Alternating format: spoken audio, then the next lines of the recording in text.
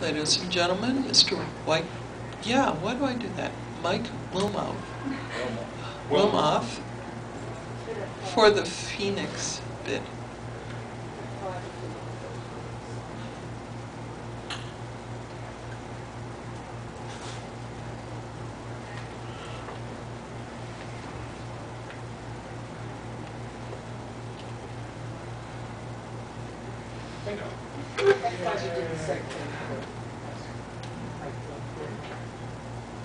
Okay, hello everybody, my name is Mike Wilmoth and I'm the bid chair for Phoenix in 2014 NASFiC. We've got Magnus and Loki by Sarah Clemens as our graphic theme for the bid. Having a cat and dragon is sort of an indicator of diversity, and our theme is infinite diversity for the convention. The Phoenix area, most everybody's from somewhere else, so there's a lot of diversity in Phoenix. Including Canadians, Mexicans, Central Americans. So it's a wide variety of people who live there now. Very few natives like me. I'm the bid chair. Should we win, I'd be the con chair. I've got chairing experience with World War 2004, World Fantasy 2004, Westercon 2009. And two of the three were at the bid site, which I'll talk about in a minute. And I've been treasurer and programming and hotel liaison for a lot of conventions at various regionals and locals. Our bid treasurer is Bruce Farr. Many of you know him through Worldcon. He's chaired the CactusCon NASFiC in '87 in Phoenix, Westercon in '92 that was there, and the World Fantasy 2001 in Montreal. He was also involved with co-chairs with the World Fantasies in Tucson. He's been treasurer and financial division head for numerous Worldcons, Westercons, and he's done a lot of hotel liaising and facilities for Worldcons and Westercons. Here's the bid team. I think there's one or two missing since we've updated this slide, but that gives you an idea of how many people are involved with the bid throughout North America. Bid team experience, you can see we've got a couple past Worldcon chairs that are supporting the bid. We've got most of the NASFiC chairs, many of the past Westercon chairs, past World Fantasy chairs, and past World Horror chairs. So we've got a lot of experience at running world level events. This gives you an idea of the bid team and what kind of experience they have. Worldcon's the first column, NASFIC's the second column. The next two columns are Westercon experience, World Fantasy experience, and then World Horror experience. So we've got a lot of experience on the bid committee.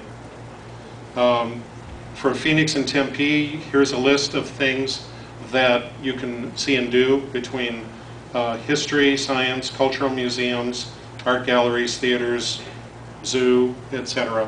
There's a lot of different things that go on in the Phoenix area that you can go see and do while visiting, should we win. Within Arizona, we've got a large number of national monuments and memorials.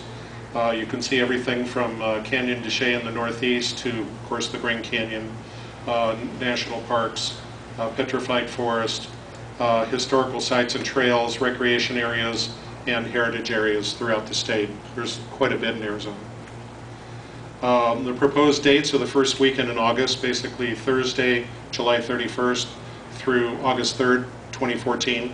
So it would be 2 weeks before London. Room rates are $99 a night US, single quad, plus tax, including all the suites. Hotel services include free airport shuttle, free parking, free Wi-Fi. That's self-parking, valet parking, and we also have RV parking for people who come with RVs. We've got a restaurant in the hotel. We've got a lounge in the hotel. And because it's in downtown Tempe, which is a university town, there are about 75 restaurants within a half a mile. So there's no lacking for places to go to that are very close by. Here are some photos of the hotel, the front entrance on the left, the hotel ballroom on the right. We'd be using the ballroom for Dealers Room Art Show programming. The east lobby, where we're probably locating registration, you can see the front desk to the right rear in the photo. And the west lobby, which is just outside the lounge, all indoors there. The courtyard patio is looking, this is a shot looking northeast from just outside the lounge across to the northeast corner. And you can see what the restaurant looks like. They also have an overflow area we're going to be using for programming. This is an example of the function space. All the function space on the first floor, that's the left side, except for 3 small rooms on the second floor on the right side. The hotel's in a square ring, so all of the sleeping rooms are on floors 2, 3, or 4, and they either look into the courtyard or look out away from the courtyard. Standard king photo on the left, executive double on the right. An executive room is about 25% larger than a normal room, so it's got some living room furniture at the back end, gives you a little bit more room. They have executive kings and executive doubles, and of course they have standard kings and doubles. Junior suite are in the corners in the south end of the hotel, and they're smaller than the largest suites, but they're larger than executives, and they're really nice locations just off the corner through a little hallway. The 1-bedroom suite is an example of what we're going to be using for con suite and parties. Most of the suites and executives are on the northern half of the hotel, so we're planning to make the northern half of the hotel the party area. And for those of you who were at Westercon in 2009, you'll be familiar with these. And they've done a lot of remodeling of all the rooms, so they're really very nice. We've got pre-support levels to support the bid in increments of $20, as you can see, 20, 40, 60, 80, 100. All of them give you credit toward attending, should we win the vote. And if you pre-support and vote, we'll lock you in at the lowest rate for attending.